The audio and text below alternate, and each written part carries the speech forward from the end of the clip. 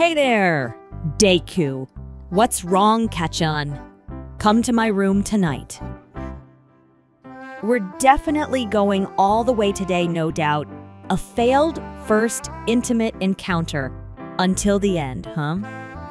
Before, it was sudden, so it was kind of a mess, but when I'm told in advance, my heart races so much that my mind goes blank. Then, all right. You're so lame. Sorry. I've been on edge all day, you know. It's been quite the roller coaster. You better have prepared yourself mentally then. I want you to touch me properly. Oh, this is the real deal, you know. Hey there, old buddy Kachan.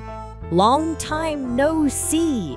You're still as big as ever. Don't be scared, Deku. Hey, Deku, are you good? Just a scratch. It felt being naughty is amazing. Sorry, got carried away. It felt so good for real. Heaven knows and earth knows. At that day, at that time, at that place, Katsuki is just so rough around the edges, isn't he? Are you okay? Has he done anything to upset you? You tell me anytime, dear. Oh, no, I'm totally fine with that. Lately, we've been getting along quite well, actually. Shut your trap, old hag. The only one who can stop you is me. Mother.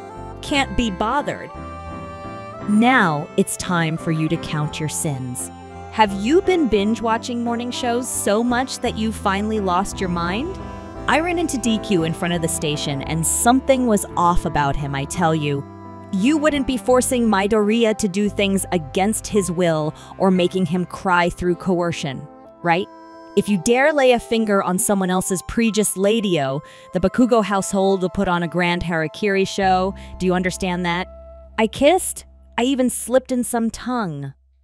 But I got all of the permissions, and it's a multiple choice. Trying it out today is just not gonna happen. No way, no how.